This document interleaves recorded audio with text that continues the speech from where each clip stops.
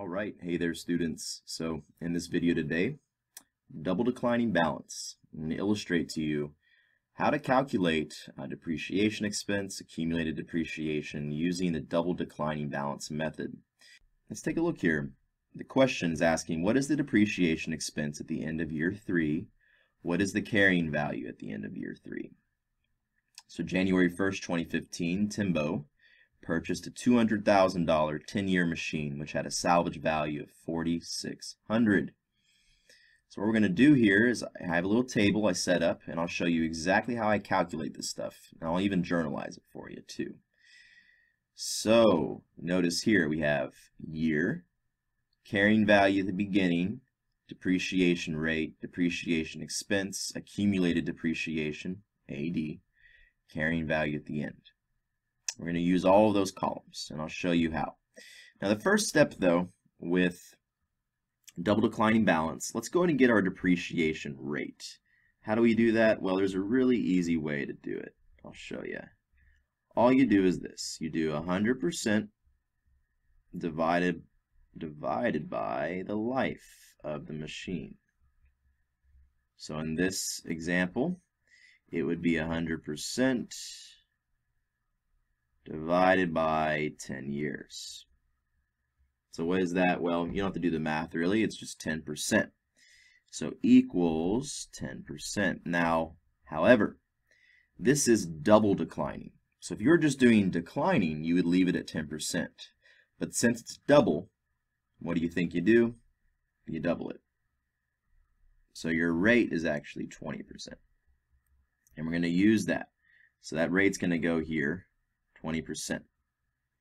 Now we can move forward. So year, well, the first year is always going to be at the very beginning, 1/1/15. That's when he got it.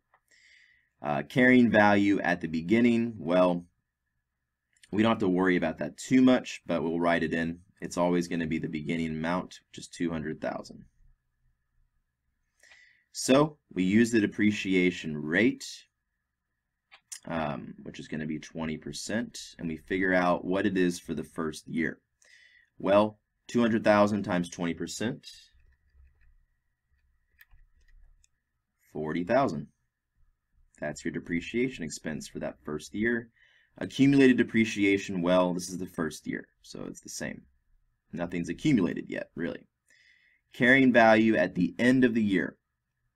Well, all you do is you do 200,000 minus 40,000.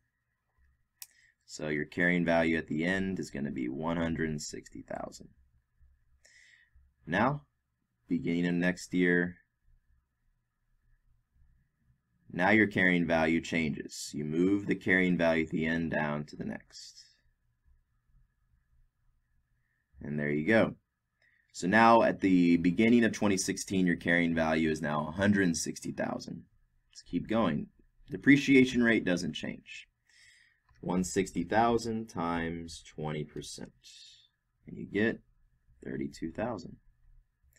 Now your accumulated depreciation has changed. You had 40, and now you have to add 32 to it, 72,000. But this is just to keep track of the accumulated. To figure out the carrying value at the end, all you do is you take your carrying value at the beginning minus your depreciation expense. That's it. So 160,000 minus 132, which should be 128,000. Notice, carrying value is going to keep dropping, right? Because the more you use the machine, the less it's worth, essentially. That's what's going on.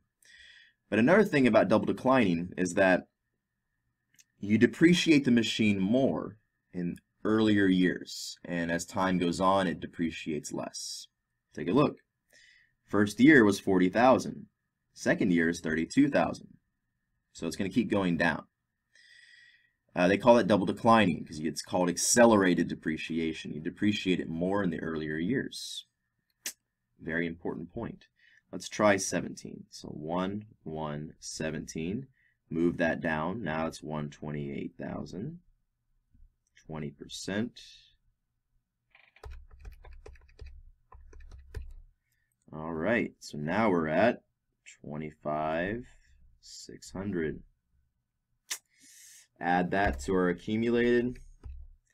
Now our accumulated here is going to be 97,600. So we've gone through 2015, gone through 2016, and we've gone through 2017. So all 3 years is what they're asking for now. So what's the carrying value at the end? 128,000 minus 25,600. 102. 400. There you go. So just like that, you have your carrying value at the end. And I said end of year 3. That's essentially what it is because you're going through all of 2017. So it is the end of year 3. So beginning of 2015 was 200,000. End of 2015, right, was 160. End of 2016 was 128. End of 2017 was 102,400. And that's it. That's kind of your questions here. So I'll move down and I'll rewrite them. So they're asking here, they're asking depreciation expense, end of year 3. So that'll equal 25,600. And carrying value is equal to our end of year 3, 102,400. If you want me to journalize the depreciation expense, I can do that, no worries. All you do is you say 12/31/17. That's essentially what it is. Depreciation expense for that year. 25,600, and we'll credit accumulated depreciation 25,600.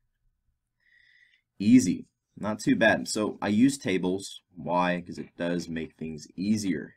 You just plug in the numbers, you figure it out, and then when they ask you questions like, hey, journalize the interest expense at the end of year 3, all you do is you just move the numbers down and plug it into your journal entry.